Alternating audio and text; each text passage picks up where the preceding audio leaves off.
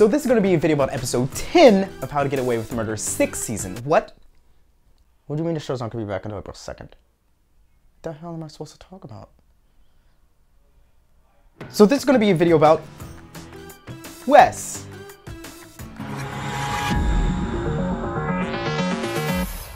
Okay, so if you haven't seen the 2019 fall finale of How to Get Away with the Murder, I would suggest watching that first, because this video will contain spoilers.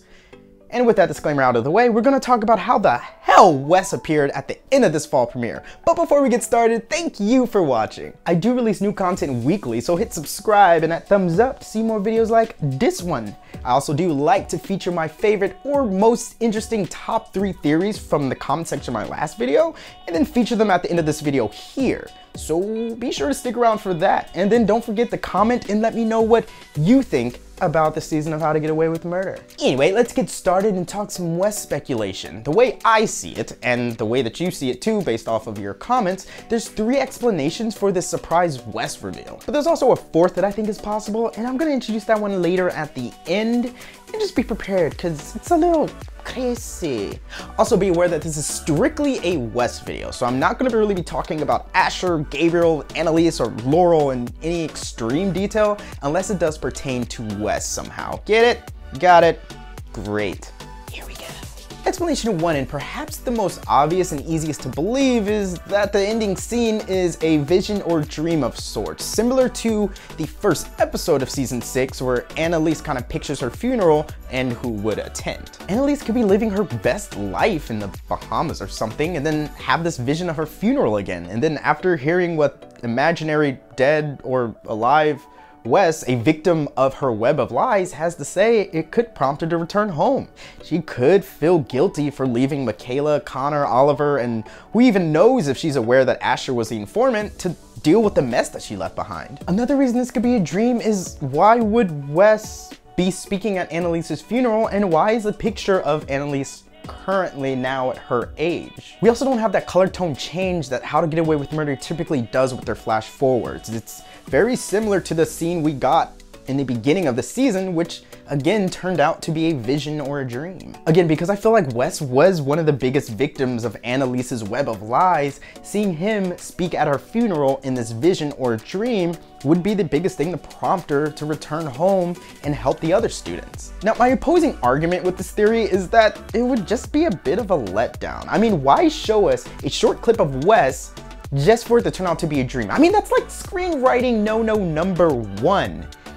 No dream reveals. It'd just be a bit disappointing, and then I think a cheap way to keep us hooked while the show is on hiatus. Alright, and explanation number 2 is this Wes is actually future Christopher attending Annalise's real life funeral. Christopher's what, barely a year old, so that would mean this flash forward takes place about 28 to 22 years in the future. And we don't know when exactly this flash forward takes place, so it could be after a long, healthy Annalise life. Christopher could grow up with Annalise in his life, or at least know of her through Laurel. This would make sense why he would want or be speaking at her funeral. Note that the officiant doesn't actually give a name as far as if this is Wes wanting to speak or if this is Christopher wanting to speak. First, we'll begin with a special speaker who has known Annalise for a long time. He would also have known Annalise not as a professor constantly shrouded in murder, but maybe as a strong figure in his life. Or she could be in jail the whole time. Who knows? One major opposing argument here, though, is why on earth would they cast the same actor that portrayed Wes to portray his son's adult form? That would just be lazy and, quite frankly, another cheap way to keep us hooked while the show is on hiatus. Now, I get that children can look very similar to their parents, but this would just feel like a marketing scheme to get us talking. Which is working, but still. Even if they had showed us some random male actor preparing to speak at Annalise's supposed funeral, we'd still be curious as to who it was. Having it be Christopher but looking exactly like Wes not only confuses the audience, but would really minimize the shock that occurred at the end of the fall finale, and again would be a bit of a letdown. Alright, now we're driving into crazy conspiracy land. I've collected a lot of hints, clues, and then read a lot of your comments for this one, and it's a lot to put together. But explanation 3 is that Wes Gibbons is still alive. Now I know this is insane, but maybe it's the type of insane that's kinda, sorta, little tiny bit possible? And the craziest part is Wes being alive has been speculated all the way back since he died in season 3. And I say died because it was under such questionable circumstances and there are some gaps. Now I'm gonna look at this theory objectively and cover both sides of it. Is it a stretch? Absolutely, but let's look at the show and some scenes in detail. By the way, if there's anything I missed or get wrong, feel free to call me out. It's not really gonna hurt my feelings. First, let's take a look at how it could be possible. Before Wes died, he was kind of involved in a lot of shady stuff. Meeting with the FBI, possibly accepting that immunity deal, making secretive phone calls. He had connections to Laurel's mother before we even knew about Laurel's mom. Not to mention his ties to the Mahonies, considering he was Charles Mahoney's illegitimate son, which I'll get to a little bit later. And then on top of that, the way that his body disappeared and was cremated without anyone's consent. So why would his body need to be disposed of? After the big reveal of who was hashtag under the sheet, that's the last time we actually see Wes's body. And check out the scene here where Sandrine was comforting Laurel after Jorge had taken Christopher away. Wes is going to come home. What? Baby Wes. So is it just a slip of the tongue, or was Sandrine promising something a little more to Laurel? Like, you know, Wes's return. Not to mention, like I showed in my Where's Laurel video, this is the last time we saw Sandrine. Tell me why I shouldn't kill you right now. Could her answer have been Wes is still alive and I know where he is? This could have been the start of everything. Getting Sandrine's hair or scalp or whatever sent to the Keating pad in season 5 could have been Laurel's signal to leave. I still don't think that was actually Sandrine's hair, scalp thing, whatever, and I think Sandrine is still alive. We all saw the reveal that Laurel isn't in witness protection, which she claims Sandrine was in.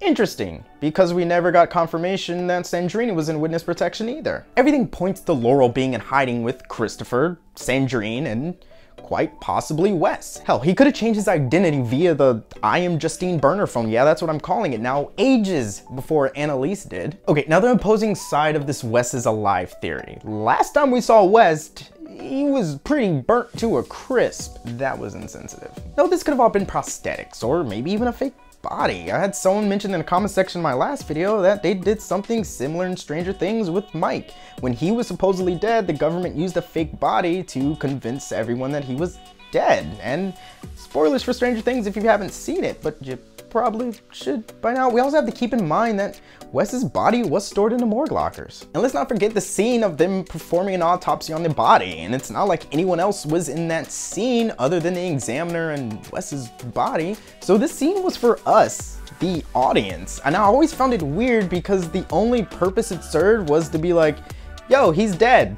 This is real. There are consequences. So now it's not real and there are no consequences. It also just seems like a lot to do in order to fake your own death. I say after telling you guys, I believe Annalise says the same thing, but you have the coroner involved, you're bribing a bunch of people in the government, and then you're arranging to have your fake body moved and then cremated. It just seems like a lot of hoops to jump through. On the other hand, if he was potentially working with the government, maybe they arranged all of it, but still. And then what's it for? To come back, take your girlfriend and baby into hiding, frame your old friends for murder, and then speak at your dead professor's funeral? Let's say the funeral is real. Wouldn't someone there be like, hey, that guy's dead, what's he doing alive? And yes, I know, it could be fake, it could be witness protection, blah, blah, blah. The government publicly announces that he's alive, and they did something similar in Charmed, and it was the worst season of Charmed, but also, it was Charmed and it's a show about witches. Doing it in How to Get Away with Murder is just a bit of a stretch. But yes, it's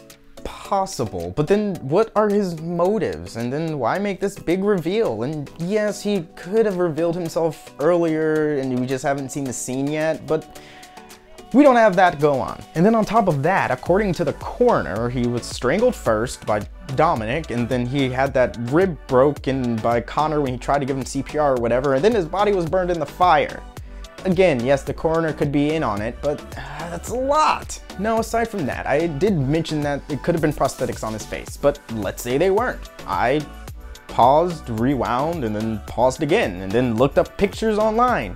There is absolutely no scarring on this Wes's face. Okay, so not only did he fake his own death, but then he hired the best makeup artist in the world to make his body appear fake in front of Nate, and maybe Nate's in on it too, who knows? Maybe Nate knows Wes is alive. This just seems like it's gonna take so much explanation, and for what? To undo Wes's death?